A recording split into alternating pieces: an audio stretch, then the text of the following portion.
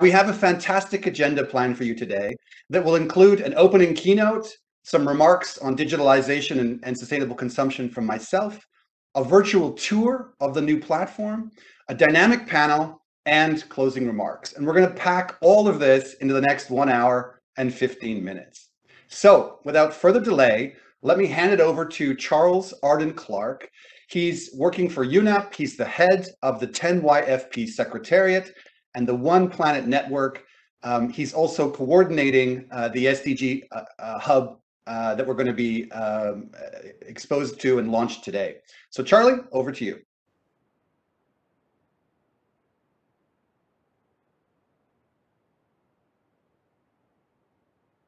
As an overarching objective of and a prerequisite for sustainable development at both the World Summit on Sustainable Development in 2002 and the Rio Plus 20 conference in 2012. Current unsustainable patterns of consumption and production are driving many of the global crises that we face, including those of biodiversity loss, climate change, and pollution. And they're also driving other impacts like the emergence of zoonotic diseases such as COVID-19. According to the International Resource Panel, in overall terms, the extraction and processing of natural resources accounts for more than 90% of global biodiversity loss and water stress impacts, and approximately 50% of global greenhouse gas emissions.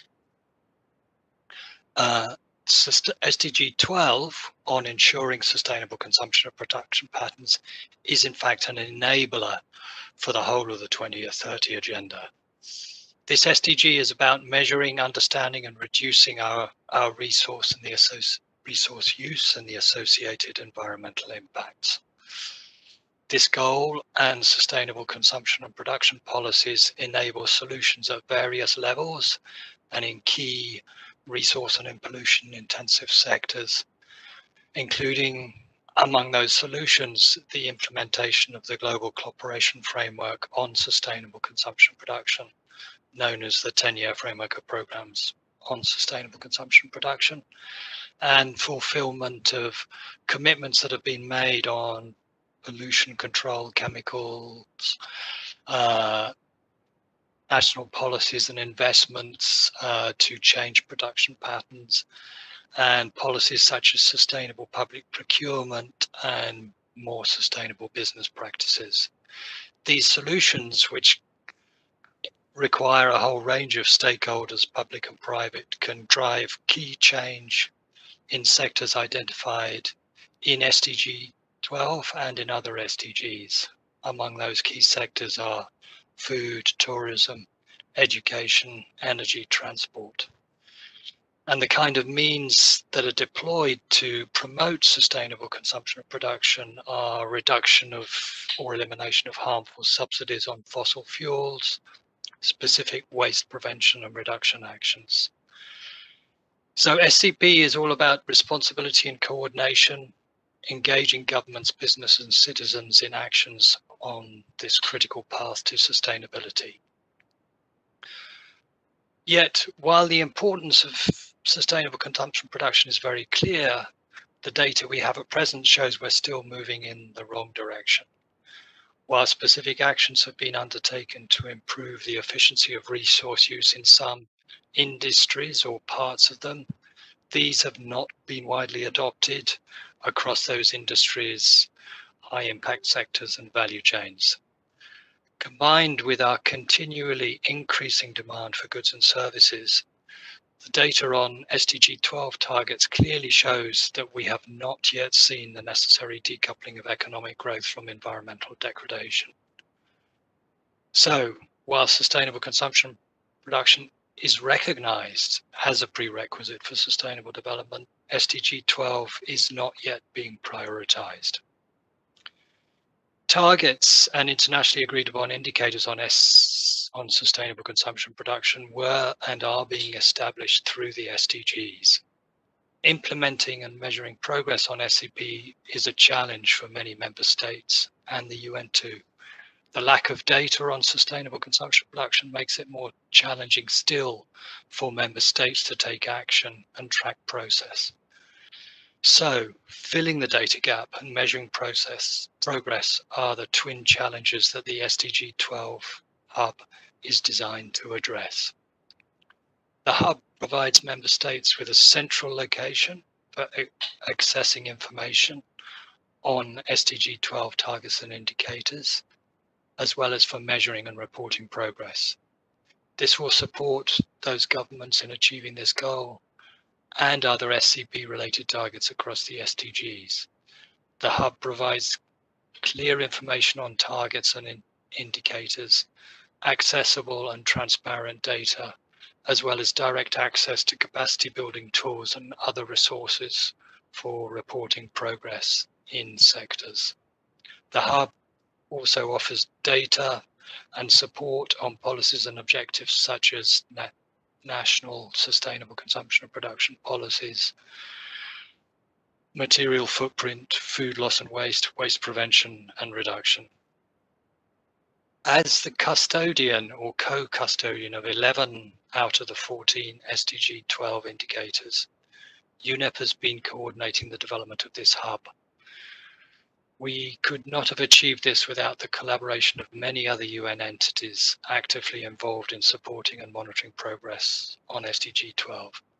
These include the International Resource Panel, the Food and Agriculture Organization, the Basel, Rotterdam and Stockholm Convention Secretariat, the Ozone and Montreal Protocol Secretariat, the Minamata Convention Secretariat, the UN Statistics Division, UNITAR, UNCTAD, UNDP, UNESCO, and UNWTO.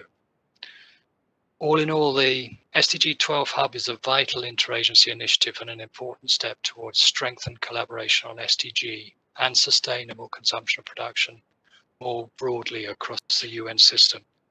This will deliver coordinated support to member states through the provision of capacity building resources and partnerships, accelerating the shift to sustainable consumption production.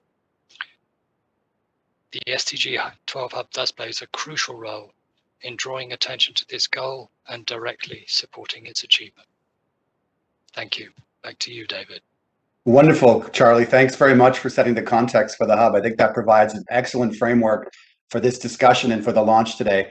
Let me just pick up on two quick points that you made. I mean, you talked about the SDG 12 as one of the key enabling SDGs. I think we can all agree it is foundational and it really underpins the achievement of many of the other goals, if not every other goal, right? If we don't get sustainable consumption and production policy practices and incentives right, we simply cannot achieve sustainable life on land, on water, and many of the other goals and indicators. But Charlie, as you pointed out, when it comes to measuring progress against the 92 environmental SDGs, we face this major challenge, right? If you look at our latest assessment report, we concluded that only about 42% of the environmental SDGs have global level data to monitor progress. And that's a huge gap, right? We can't measure or we can't manage what we can't measure. And so, as you said, Charlie, data is a fundamental part of the solution here. And again, as you pointed out, what is really shocking about SDG 12 is that despite this fundamental importance, it's been traditionally the most underfunded of all the SDG goals. And it's the third most data poor goal in the entire SDG framework. Again, looking back to our recent analysis of measuring progress, if you look at the SDG 12 indicators, at a global level, we can really only measure about 46% of them. So again, major gap. And that's exactly what the SDG Hub is designed to help address, right? For the first time ever, we have this consolidated view on major production and consumption trends at the national and global levels. And these insights from the Hub can really help us formulate more effective policies. So as you said, this platform really hopes to bring more visibility to the goal and really to help simplify and support national efforts for measurement and reporting. So in that basis, in that context, let's move into this first virtual tour of the Hub. And we're going to watch a video here to really understand the potential power and the framework for this new Hub. Welcome to the SDG 12 Hub, your central location for Sustainable Development Goal 12 on ensuring sustainable consumption and production. On the SDG 12 Hub, you can explore SDG targets by themes relevant to you, view progress at national level, and even report directly on SDG 12 if you're a member state. The Hub provides you with all the methodologies, guidance material, e-learning modules, and capacity development tools you may need to strengthen your national monitoring processes. And you can even access official reporting systems and templates directly through the SDG 12 Hub. Let's take an example. Let's say you're a national focal point on indicator 12.1.1 and want to access your guidance on monitoring the indicator as well as understand how you can report on behalf of your country. Let's go to the report page and scroll down to 12.1.1 for SCP policies. Here you'll find all the information you need to move forward on your reporting efforts. And if something is not clear, you can contact the responsible person who can help you with more information. The SDG 12 Hub also serves as a tool for your voluntary national reviews and other types of country analysis. Let's say you're responsible for preparing the progress overview for SDG 12 for your country's voluntary national reviews. The SDG 12 Hub provides all of your official progress information in one central location, providing a consolidated overview of national action on sustainable consumption and production across ministries and other national entities such as the Ministry of Environment, Ministry of Finance, together with official statistics on national progress. Let's go to the See Progress by Country page and select an indicator we're interested in.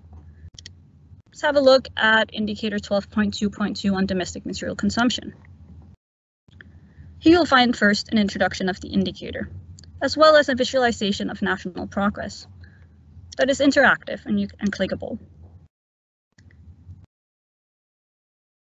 In addition, you'll find information on the custodian agencies and contact information, guidance material to help you monitor the indicator and report, and related resources. These related resources provides the context to the relevance of the indicator for SDG 12 and themes within sustainable consumption and production, such as the SCP HAD, the Global Flows Database, or the Global Resources Outlook, all relevant to domestic material consumption. So what if you're working in a business, a civil society organization, a scientific institution, or just generally interested in global progress and how you can contribute to SDG 12? How does the SDG 12 Hub then support you? Let's go to the See Progress by Target section. This section offers you a consolidated overview of global and regional trends on SDG 12 within themes of interest to you, along with relevant materials that may support your efforts on sustainable consumption and production. That could, for instance, be sustainable tourism. Additionally, the Explore Action section of the SDG 12 Hub links you to a variety of existing knowledge platforms, databases, online tools, guidelines, and resources, including policy repositories. And thus the Hub is a toolbox of inspiration and opportunities for you to learn, network, share, and inspire others along the way. The SDG 12 Hub is designed to be a continuously evolving platform, and in the coming months you will see more and more resources and databases, platforms, and networks appear under the Explore Action section. Whether you're working in a large corporation, a small medium enterprise, a civil society organization, or in a national government, this page will offer you access to communities of practice within your areas of interest in sustainable consumption and production. Thank you all for listening to this short introduction of the SDG 12 Hub. We look forward to achieving sustainability together and invite you to visit the SDG 12 Hub at sdg12hub.org. Wonderful. Thank you very much for that introduction and virtual tour of the platform. If colleagues have not yet seen it, it is a very beautiful platform, really easy to navigate, and so powerful in terms of easy access to both national data, regional data, and global data. It truly is magnificent, and I would really encourage you after the event to have a look at the platform if you're not watching the soccer game. Of course, if you're watching the soccer game, then maybe tomorrow morning you could have a look at it. Now, let's get into the panel because we have a fantastic set of speakers here that are really going to help us understand how this platform can be used nationally and globally. We're going to talk about the importance of tracking SDG 12. We're going to talk about how the SDG 12 Hub can act as a tool to guide national interventions on sustainable consumption and production. And we're going to talk about the importance of looking at the global trends and what kind of intelligence and insights we can get out of global level data. So let me introduce the fantastic panel of speakers we have tonight. First, we have Mr. Janis Potočnik. He's the co-chair of the International Resource Panel, and they are acting as custodian for SDG indicator 12.2.1 and 12.2.2 on material footprint and on domestic material consumption. Janos, if you could just wave so everybody can see and identify you. Fantastic. Thank you so much. Next, we have Mr. Richard Baldwin. He is the head of investment of the research branch and officer in charge of the enterprise branch within the division on investment and enterprise at UNCTAD. And I see Richard, just one more time, raise your hand. There we go. Thank you so much. And they're acting as custodian for SDG 12.6.1 on sustainability reporting. Next, we have Karen Quintero. If you could raise your hand, Karen, give a little wave. Thank you so much. She's the director's advisor to the National Administrative Department of Statistics of Colombia. And in this department, they're the national focal point for the SDGs, including 12.7. And finally, we have Ms. Annika Lindblom, and she's the director for international affairs at the Ministry of Environment in Finland and part of the group of friends for sustainable consumption and production.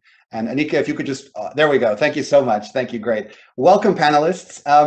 So we're going to keep this conversation to about the next 40 to 50 minutes. We're going to try to keep it dynamic and conversational. And so I'd ask the panelists, to the extent possible, to keep your interventions kind of short and succinct, and we will get to everybody, and we will have multiple times to intervene. So let me start with the first question. This is going to be taking things from a global perspective. I'm really curious to know sort of what are the key trends, either negative or positive, that we are seeing on SDG 12, and in particular on sustainable consumption and production at the global level. I'm gonna pass that question first to Janez. If you could talk about some of the trends that really either trouble you or excite you, that would be fantastic. Over to you, Janez. Thank you, David. I'm sure this audience understands well the importance of natural resource use and their material flows through the economy. And I would sincerely like to congratulate you to this important initiative of creating a central platform to support this understanding. According to IRP, extraction and processing of natural resource materials, and this includes metals, minerals, fossil fuels, and biomass, causes around 90% of land-related biodiversity loss and water stress, 50% of global climate change, as well as 1/3 of the air pollution, as underlined already by Charlie. Consumption footprints in high-income countries are more than 10 times higher than in low-income countries. They are also approximately 40% higher than in upper middle-income countries. Why are these numbers so important? Because they point to the overlooked solution in the battle of the triple planetary crisis: climate, biodiversity, pollution. The global material demand is projected to double by 2060 if current trends would continue. In no way we can decarbonize all the production, make our economies and society sustainable without massive trade-offs. Therefore, the only realistic chance for reaching our 2030, 2050 targets is to deploy all measures possible to address the likely potential increase. So while we strive to improve our well-being, we must reduce the need for additional virgin natural resources as much as we can. We must decouple well-being and economic growth from natural resources and environmental impacts. Important for all, but definitely urgent for high-income countries. Currently, if you would Google, for example, emissions Germany or emissions USA, you would mostly find analysis of emissions by sector, such as energy, industry, transport, or households. While this is certainly useful information, it is not enough to really identify the drivers of these emissions and therefore the most impactful solutions. For example, if you see that industry emissions constitute about 1/4 to 1/3 of many countries' emissions, the conclusion is usually that we need to clean up the industrial production by supplying it with renewable energy and capture the pollution. While certainly sensible measure, we could not yet understand where the industrial products actually go, what is their destiny, and how useful they are for the society. So if we look at the emissions along the value chain of materials, we can connect the emissions from extraction, industrial production, retail, and use to the ultimate purpose of the material, and therefore add solutions that improve the actual purpose of the production. For example, Much of industrial emissions are related to the production of steel and cement. Much of the steel goes into underutilized cars, inefficient built cities, or underutilized and under-maintained machinery. Therefore, to eliminate industry emissions, we do indeed need to clean up the production processes, but we also need to use industrial products and implicitly natural resources smarter, making them fundamentally more efficient in how they provide societal function. In short, we need production and consumption solutions underpinned by strong data, and this is a key trend which I think needs more attention. Thank you so much. Those were some really heart-stopping statistics, really gripping numbers you put forward there. I'm going to come back to some of the comments you made in a minute. I wanted to ask if our colleague Richard could also come in with your perspective, Richard, from UNCTAD's perspective. Are you seeing the same kind of negative trends that Janos just mentioned, or are you seeing any positive or glimmers of hope at the global level in terms of sustainable consumption and production trends? Well, I see both, but let me balance and give you some positive ones. No, seriously. First of all, thank you very much for the invitation for this wonderful event, and for congratulations on the launch today. Of course, we, together with UNEP, are co-custodians of 12.6, so we'll be looking more at the sustainability reporting of companies, right? And if I look specifically at global trends there, just to pick on your question there, I see a few positive trends, right? There is really a very big increase in the number of companies that are reporting on sustainability, right? And of course, that's a very, very aggregate indicator. And of what the problems are, of course, you know, what level of detail, how comparable, what is the quality of reporting. But let's just, if I just look at the quantity and the frequency of reporting, this is clearly improving a lot. I think this is happening at all levels. So as drivers, I think financial market institutions, regulators, securities regulators, etc., are all pushing for this, right? So another initiative, just an example where we're also working with UNEP, is the Sustainable Stock Exchanges initiative. And you see that the number of stock exchanges around the world that has joined has been increasing every year. We're now up to 106 stock exchanges around the world, covering all the major ones. And all of these are providing training to their listed firms on ESG reporting. They provide guidance on how to report on sustainability issues. Some of them make it mandatory as a listing requirement, so that really helps push companies to proper and frequent reporting. And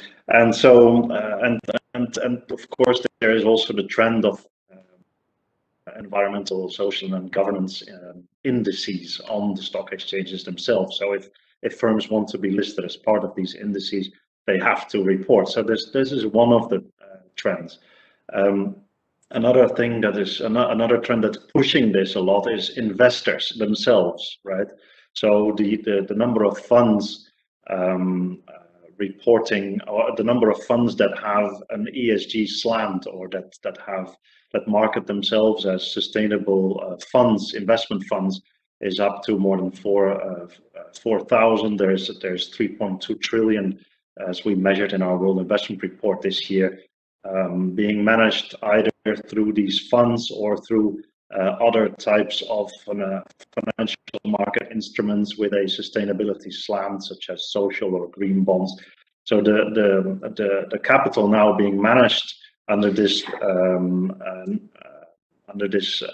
in this field is so large it cannot be ignored by companies. So this is really pushing up the reporting. And last, I think it is also, I mean, we see it in the firms that we look at, including in the smaller firms that might not be listed, right?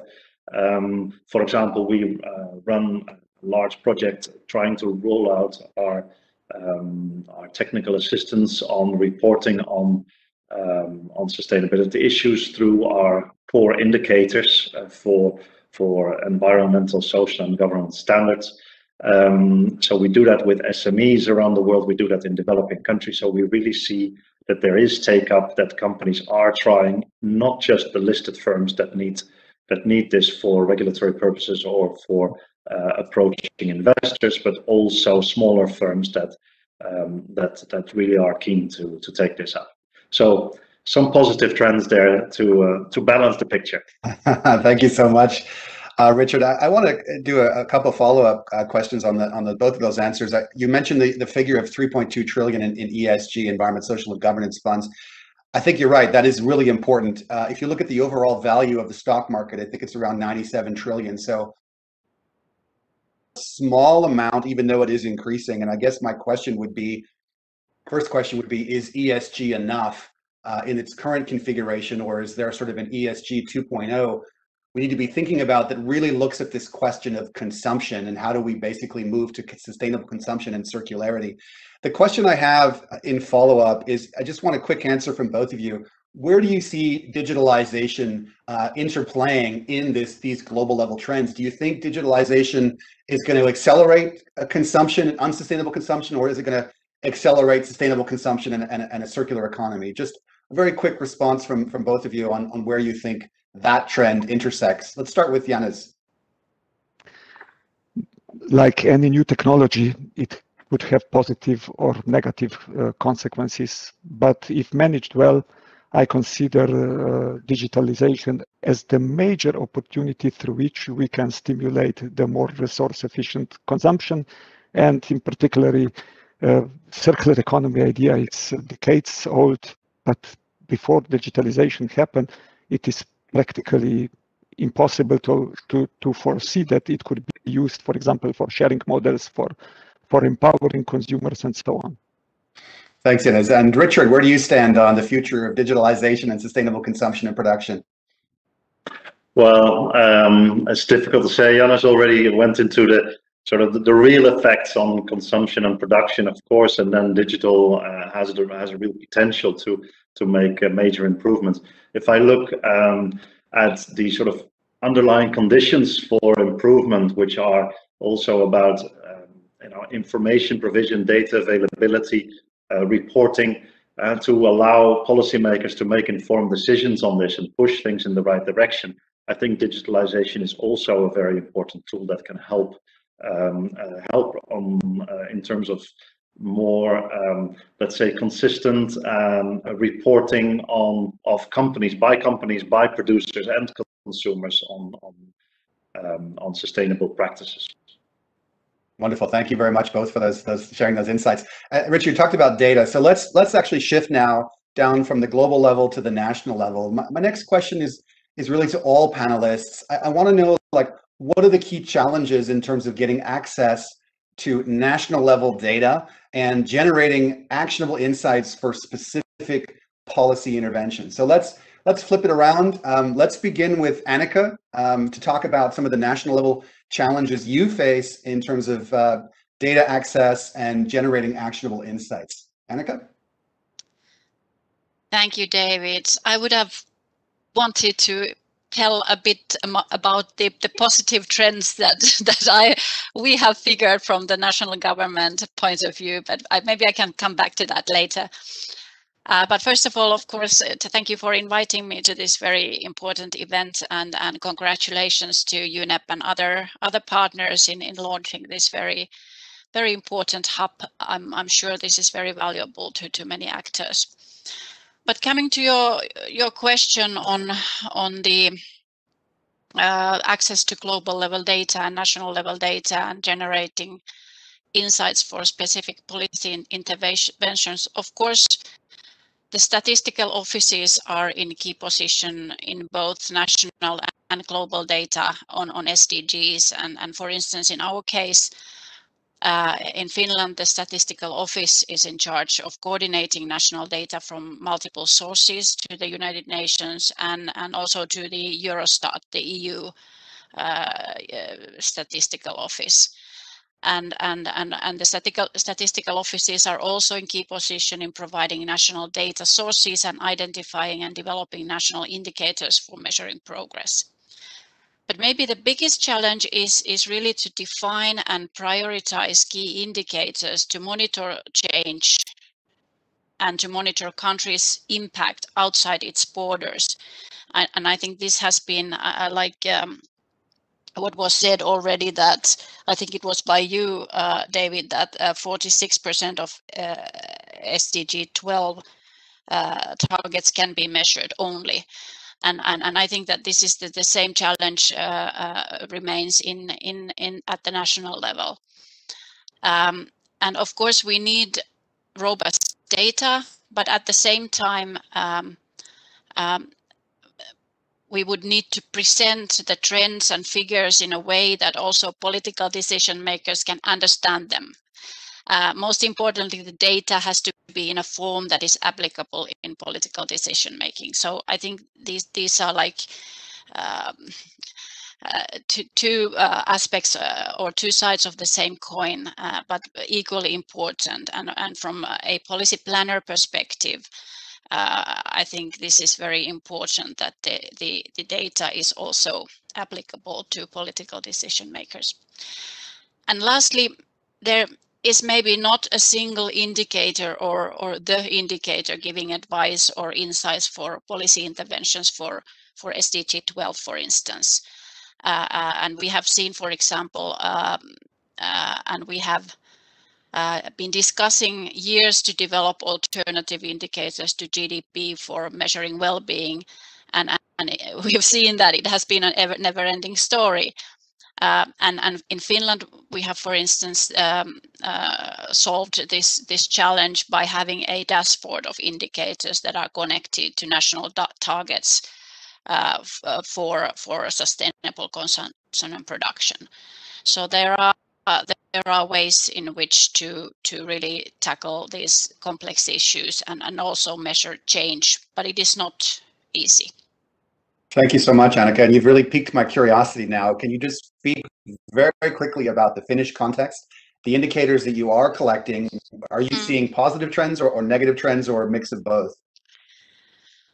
Well, mix of both. But to be honest, in Finland, like in many other northern countries, SDG 12 is amongst those that we see our progress could be improved. Let's put it this way.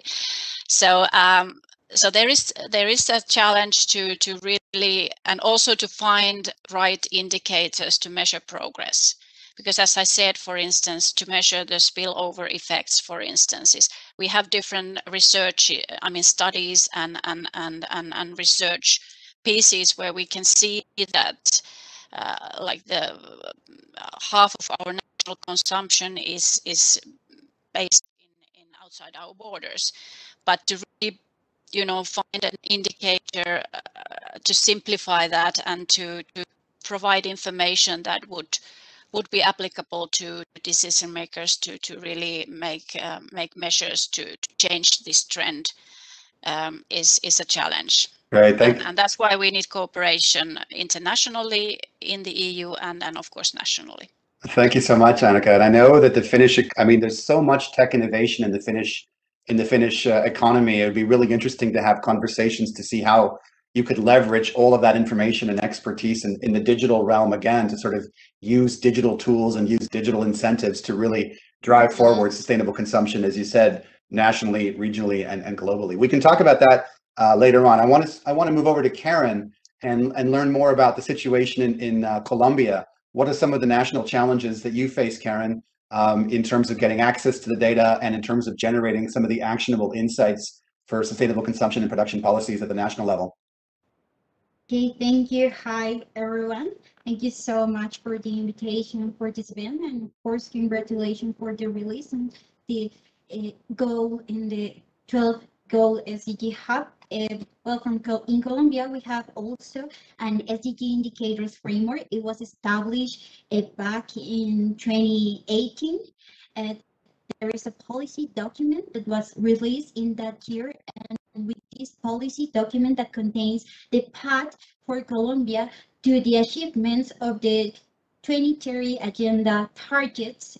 We establish an indicators framework. So we also prioritize some indicators. In the specific case of the goal 12, we have kind of half of the targets prioritized in these policy documents. One of the reasons for that time to leave the other targets behind, let's say, it was that not all the methodological work was done. But currently, we do know that the IAEG SDGs has done an amazing work, and we have methodologies approved for all indicators that are currently part of the global framework.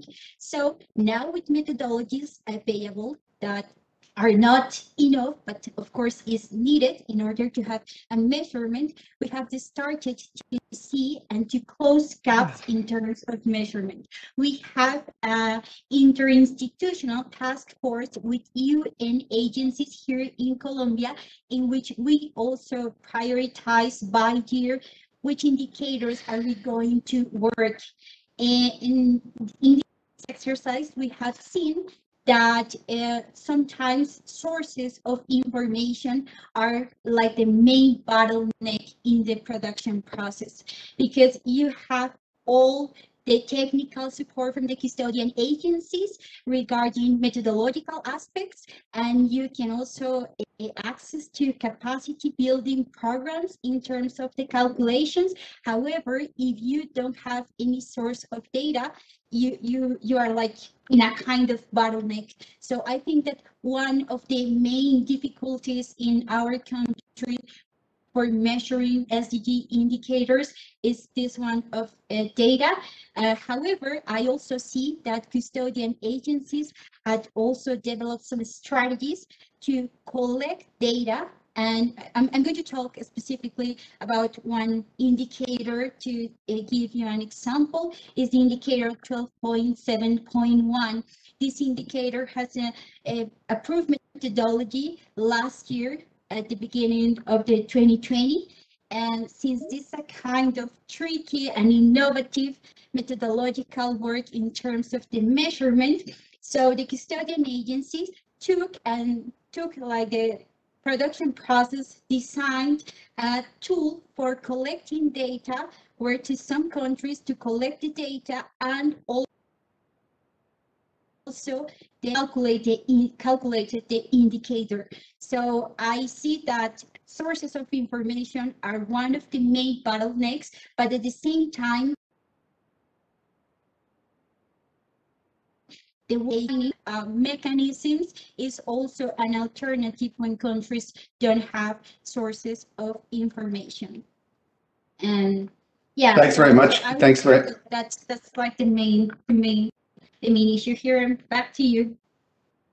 Thank you so much, Karen. And I'm really encouraged by the fact that the SDG Hub is really meant to be a platform where, as you said, some of those methodologies can be more easily communicated, can be more easily trained, and it's really then meant to sort of help in that data collection process, the verification process, and the aggregation process and the reporting process. So we'll see. I mean, the jury's still out, but we'll see how much this adds value to the national reporting process, and it's really meant to hit many of those challenges that you mentioned. So that's great to see that there's convergence.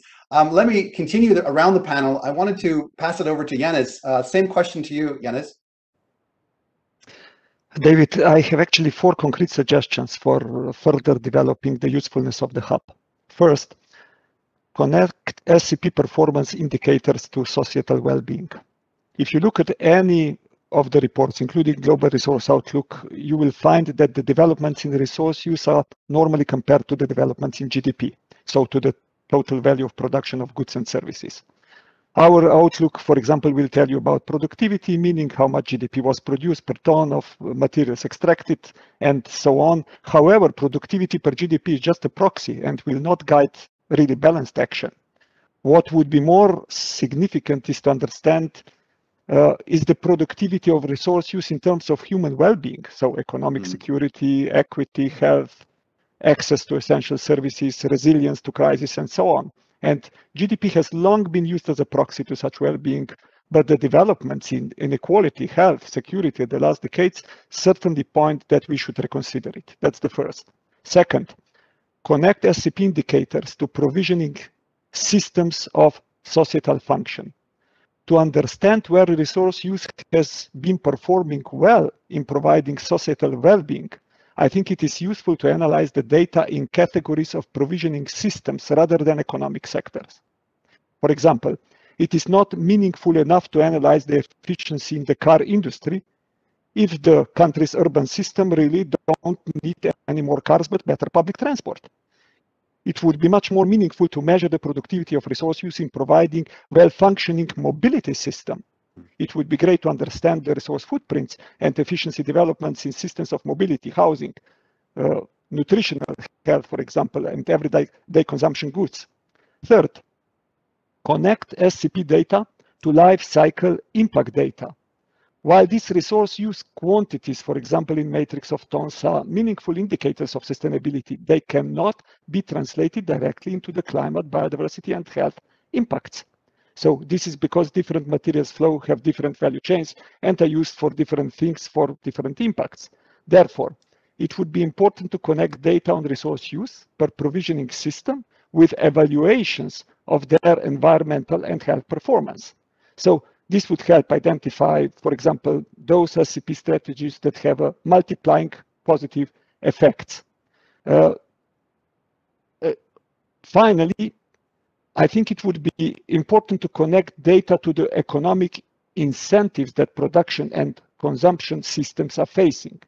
It would be extremely interesting to not only record changes in material use and environmental impact of provisioning systems, but also the fiscal policies, regulations, investments they are conditioned by. For example, in some regions, zoning laws prescribe detached housing design and thus prevent the development of more efficient multi-unit houses, while in other regions, legal and financial support to cooperative neighborhood ownership models has enabled retrofitting at scale.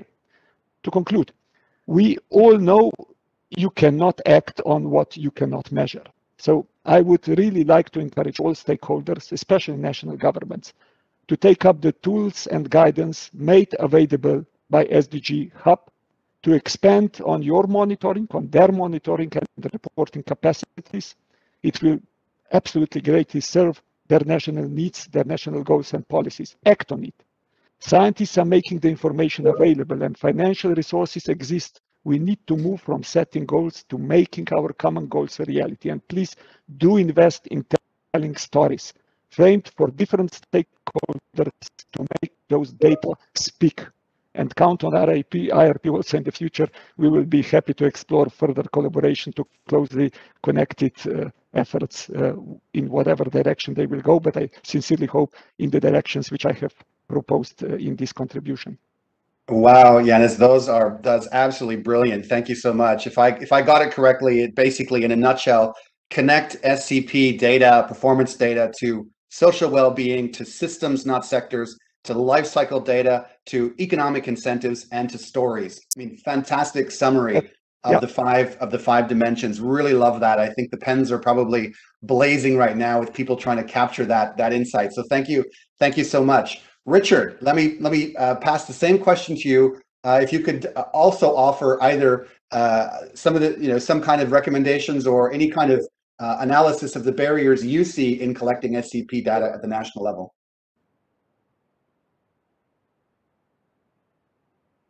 It's hard to go after something so insightful, of course, but let me try anyway. I really recognize myself very much in what Karen said earlier, so I can feel the difficulties there in having a lot of guidance, but not having the data. And of course, that connects also to Yanis's last point, because that remains a condition, of course, for informed policy decisions. We have, when it comes to company level reporting on all of this, we have issued guidance on what companies can collect as core indicators in the economic, environmental, social, and governance areas. So that the guidance is clearly there. There is a positive note there in the sense that, as I mentioned earlier, we are doing a lot of case studies, including in developing countries in Latin America. And we do see that it is possible, it is feasible to collect most of these indicators from companies, right? So it's not always the case that data is not available. But even then, of course, data is available only at the individual company level. And then, of course, the big problem becomes, how do we aggregate all of this, right? And how do we make the data comparable between companies? And even if we have done a decent job of making data comparable, how do we go from having a small sample of companies in a country to having some countrywide inkling on what's really happening? So I think that's where a lot of the difficulty lies. And then perhaps, given you asked me, do I have some suggestions on how to go there? Well, I don't have many, but maybe there are some technical solutions that we could work towards in the future on, given that there are so many reports out there by companies, and of course they're all in different formats, they are all differently written, but maybe there are some technical tools, from web scraping to text analysis to ways in which we can try to go from the hodgepodge of company level reporting to some kind of meaningful aggregate indicators at national level, to ultimately be able to integrate this at the level that Janis would like to see, or even just for national voluntary reviews or national reporting of these indicators. Great, thank you so much, Richard, and thank you, colleagues, for that question. I think we're going to close that question and move to another question. And I can see in the chat we have a colleague from DR Congo, from North Kivu province, that's basically asking about capacity building, right? We need capacity building. How do we get access to it? What is the SDG hub going to do to help build national capacity? And what are the capacity development tools that are really needed to support better reporting and data collection on this issue? So I wanted to talk about this capacity building question, and again, maybe pitch it over to Karen to talk about sort of what are the capacity building needs that you face, and how could this tool potentially help address those? Well, thank you so much. I see here that this hub is relevant in all previously mentioned aspects. I also want to highlight that this goal is key from the multi-stakeholder approach, because it's responsible consumption and production. And consumption and production is not only about action from governments and multilateral organizations. It involves private sector and civil society too. And with the release of this hub, everyone can check how the country is doing, and not only governments. So I also see this platform as a way to connect efforts and to articulate data production processes from every sector, from public sector, private sector, and also civil society. Actually, one of the comments that I heard from private sector is that we only have one indicator in the global framework to measure the contribution of the private sector. So I think that it could be like one way is that you are putting in this hub available for everyone, not only for governments and not only for institutes of statistics. What are the available tools for capacity building, so private sector can also check what do you have here. I also agree completely, and that this hub helped us in the last phase, but not the least, let's say, a phase of the statistical production process, that is the dissemination of results. And here in DANI, the main purpose of the communication strategy is to produce information for all. This is our slogan. So we clearly see a significant added value in all this data visualization hub. And also, not every country has a platform where they can visualize the results by SDG at national level. In summarizing, not everyone has a national platform for SDGs. And when there is no any national platform for SDGs, at least with this tool, you can have information about SDG 12. So I think that this is like an amazing game. And also for countries like Colombia that already has a national platform, you could see more than data here. And that's also a way policy side, and overall it helps us in seeing data as the key tool, not only for monitoring progress, but also as a key element for public policy design. So that's what I think. Thank you. Back to you. Thank you so much for those insights. Let me pitch it over to Annika again. Same question. What are the main capacity building needs, and how can this platform potentially contribute to those?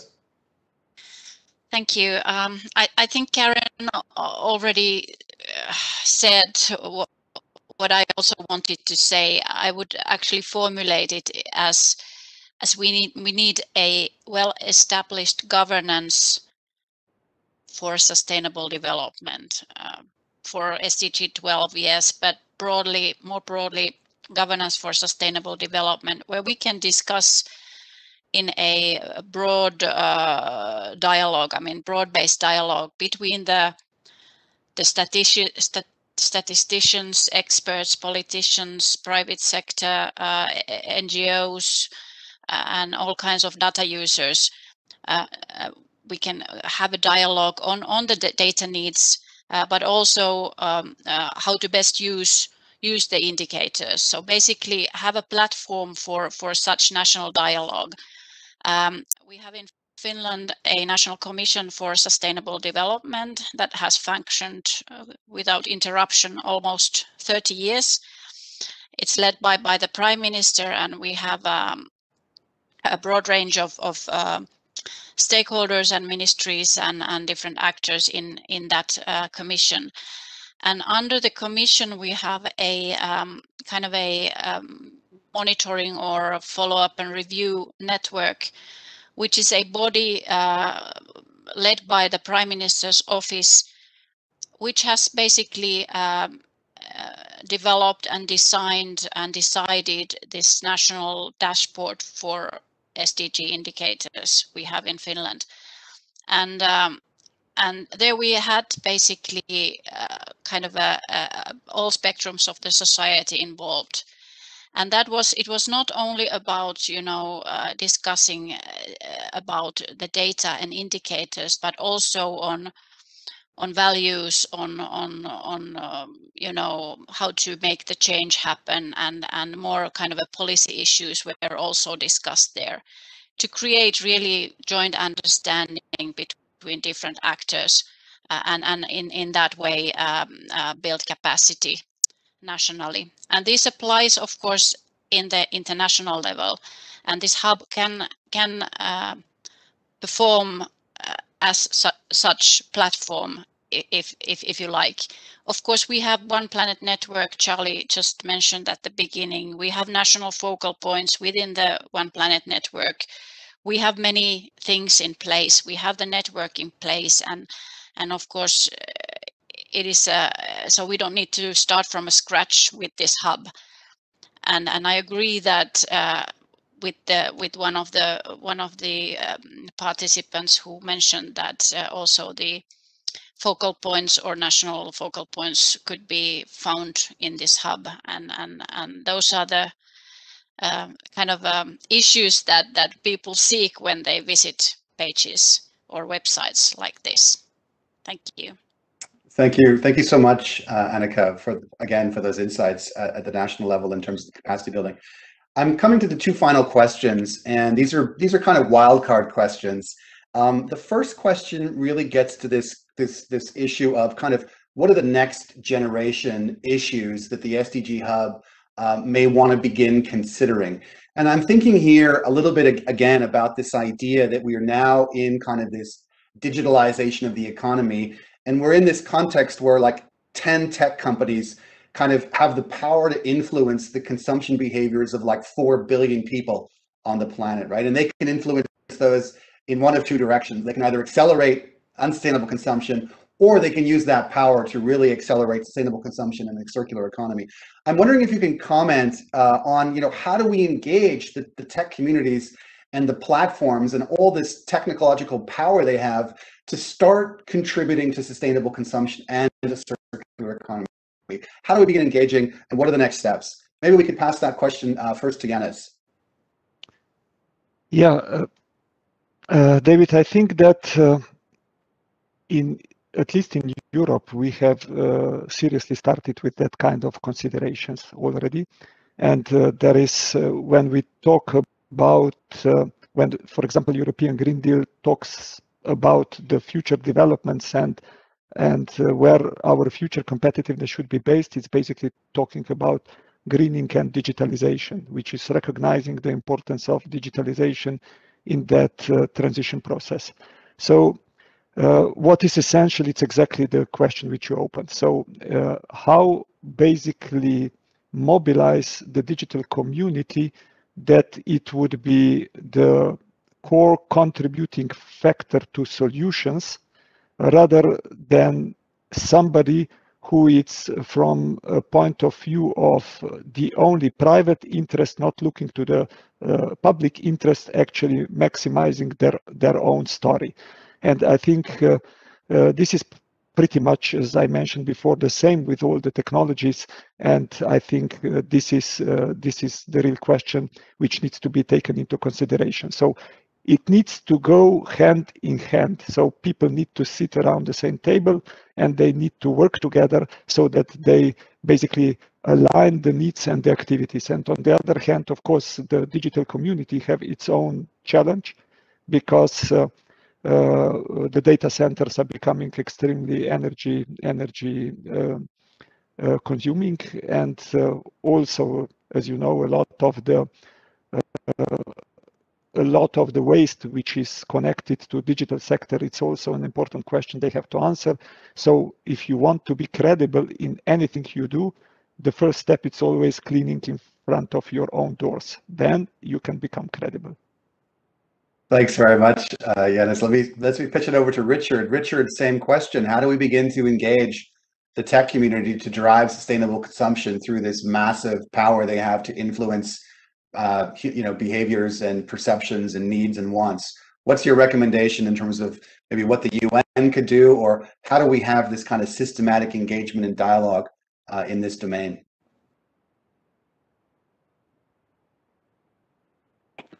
You're asking me a question that on which I am clearly not qualified to answer. I mean, how do we engage the tech community? If I just go very down to earth on how we have done it and try to answer also the question that was there earlier on, what is available in terms of technical assistance, right, or capacity building. I mean, I think there the tech community can really help, and in our case, at a really practical level, it has already done so, right? When it comes to sustainability reporting by companies, and the firms themselves need help, especially the small and medium-sized enterprises, and especially firms in developing countries. But also the policymakers guiding this and pushing this need assistance in terms of a plan for promoting sustainable sustainability reporting. We have always done this kind of capacity building work, but of course, under the circumstances over the last year, we've teamed up with UNITAR to develop an e-learning course on this and to put all of our tutorials and all of our capacity building online for this. So I think maybe it's not exactly the answer you were looking for, but in terms of a really practical example of engaging the tech community, helping us do this capacity building on SDG 12, I think that really helps. Thank you so much, Richard. I couldn't agree more that it always has to start with very practical orientation. And as you say, this is a critical need. And I think that's one of the big challenges, as you point out, is this asymmetry between sort of the power of the tech community, but also the real importance of the small and medium sized enterprises and making sure that they're also empowered to contribute to sustainable consumption and production. So thank you very much for those insights. I'm going to ask Karen if you want to talk a little bit about the tech community in Finland and maybe what it's doing to accelerate sustainable consumption and production.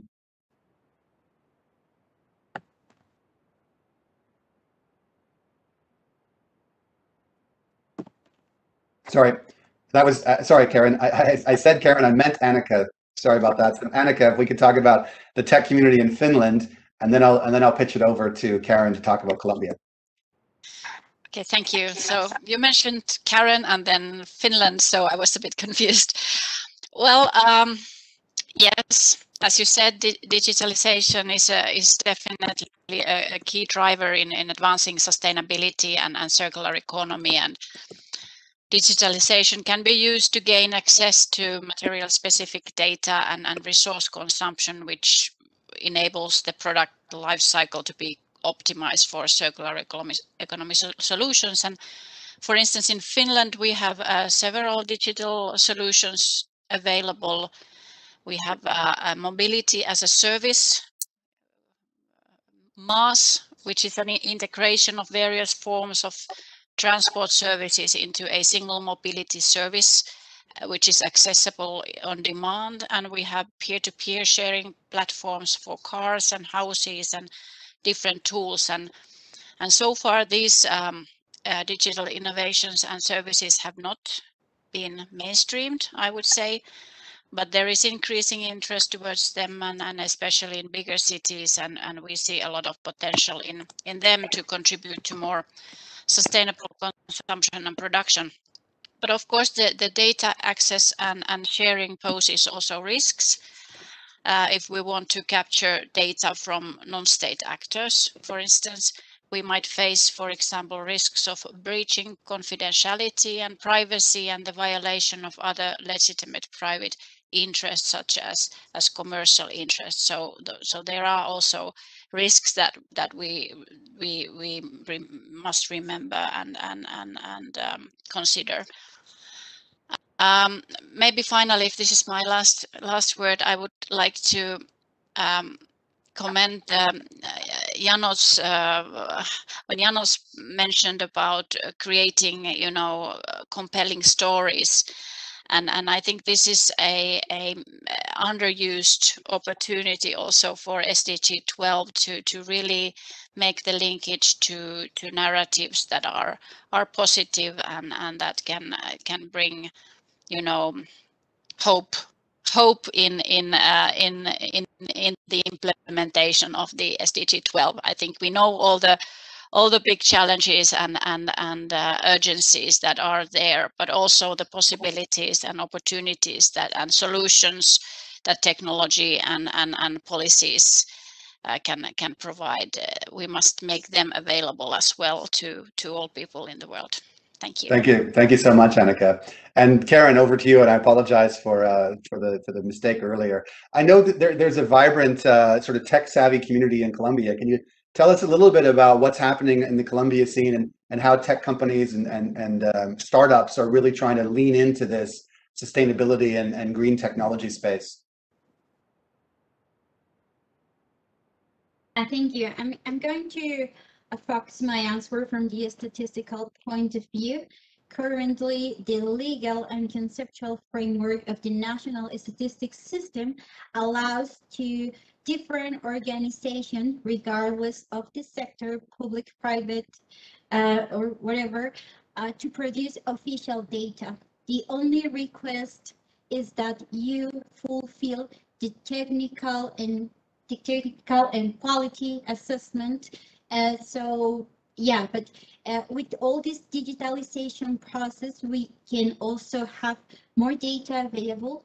Also, there are challenges in terms not only of privacy, overall in the whole data governance issue and the cycle of data, but we also do know that digitalization comes with some quantitative cryptography options to manage some issues with interoperability, with security of data. So from the statistical side, we are trying to go in the same way with the digitalization of the economy and take the most of all this data that is now available. So we are trying to work with private sector, and we are also preparing ourselves internally from the technological perspective, also to the data protocols, etc., to be ready to interoperate all these new data, new sources of data, and combine those kind of data with the data that we already have from the traditional sources. Wow, that's great, Karen. And I've been to Colombia, and I know how data rich your environment is. And it's really great to see that you're innovating in terms of who can contribute data, citizen scientists, companies. I mean, it's fantastic. It sounds like the world has a lot to learn from the Colombian context and how you're dealing with this. So thank you very much. We have 2 minutes left in this panel before we do the wrap up. I want each panelist to make one commitment, 30 seconds, one personal commitment on how you plan to either use or promote this new SDG 12 hub. So we're going to start with Annika, please. 30 seconds, your one commitment.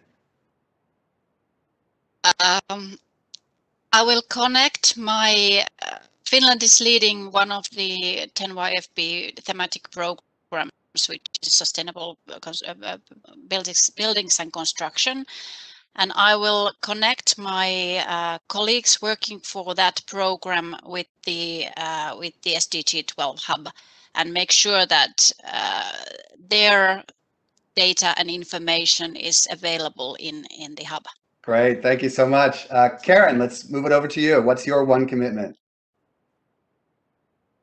Okay, we are currently in an audit process of sustainable public procurement carried out by an inspection organization here in Colombia. So all national entities are under this process. And with this data hub, we are ready now to incorporate new indicators in the national framework that we previously haven't incorporated because we haven't done like the statistical process. Now with this with the release of the this hub, we have data for some indicators, and we can incorporate directly these indicators in our national framework, and also invite public policy entities to check not only the data, but what are the insights beyond all this data that is being published today for our country. Back to you. Wonderful. Thank you so much, Karen. Excellent. Richard, what is UNCTAD going to commit to in terms of taking the hub forward? Well, it's easy. I'll just expand on the questions I just tried to answer in the chat. We will make sure that our guidance materials for promoting sustainability reporting, tutorials, e-learning, and all those things are all accessible through the hub. So we try to help the people who just answered or asked exactly those questions in the chat, and make sure that this happens. Thanks. Thank you. So thank you very much, Richard. And last but not least, Yanis, co-chair of the International Resource Panel. What is your one commitment to take forward the hub? Yeah, hub, it's absolutely an excellent initiative, and my commitment is to make IRP useful for SDG 12 hub. I think we are already now providing this global materials flows database. We know that most countries in the world do not have capacity to establish national material flow accounts, but they are absolutely necessary for policy making. So we try to be, and we will be, a reliable partner. Great, thank you. Thank you so much. And thank you to all panelists for engaging in this conversation. A lot of insights that came out of this exchange. So thank you, thank you, thank you. And again, congratulations to the team that put this together. It's a beautiful website, and it's so good to have all of this data in one place, to be national, to be global, and to really be able to extract the insights for policymaking. So thank you again. We are, one quick note of housekeeping. In terms of next steps, we're going to try to continuously improve the hub, and we will be embarking on a user experience exercise in the coming 2 months. So you will all be invited to participate in this exercise, to provide your feedback on how the hub may serve your needs in tracking and implementing SDG 12. The custodian agencies of SDG 12 are committed to further developing the hub, and we really need your feedback to make it as good as possible. Now I'd like to close by turning to my colleague, Sheila Agarwal Khan. She is the Director of the Economy Division in UNEP for a few closing remarks. Thank you, David. Can you hear me? Loud and clear, Sheila. Okay, good. And apologies because the camera doesn't seem to be working. But thank you for moderating this session. And thank you also to the participants for all the insights to the roundtable.